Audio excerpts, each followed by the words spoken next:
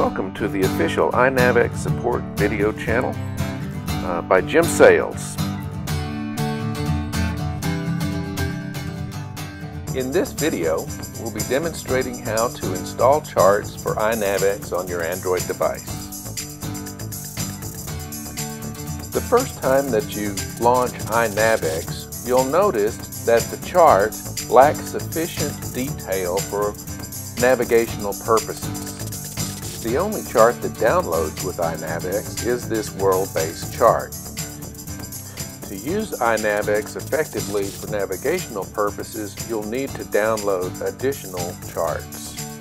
Start by logging in or verifying that you are logged in to your Fugawe account. To download charts, tap the Charts button in the center bottom of the chart. This will bring you to the My Charts page. To download NOAA raster charts of U.S. waters, tap the NOAA raster chart item.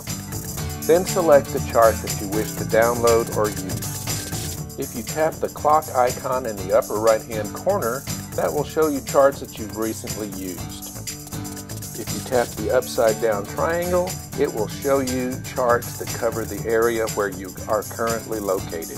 Zoom in or out on the chart as necessary to see what you need to see.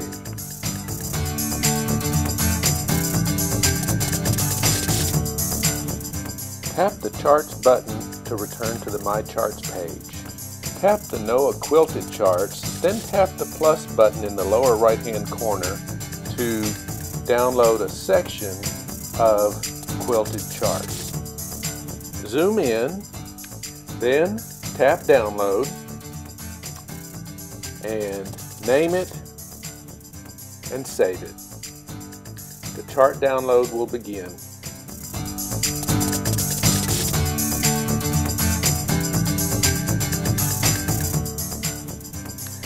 The downloaded Quilted charts will now work offline without requiring an internet connection for you to view or use these charts.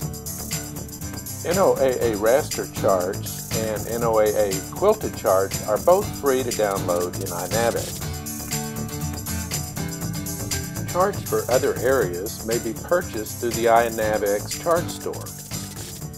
You can select from many different charts from many different chart vendors.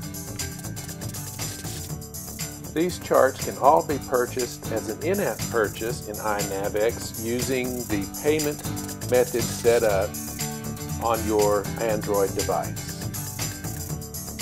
After purchasing charts, you'll need to activate them to your device and then download them so that they can be used for navigational purposes.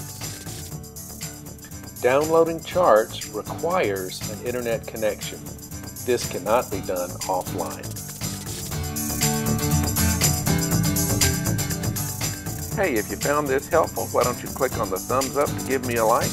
And while you're at it, subscribe to your official iNavX support channel by Jim Sales.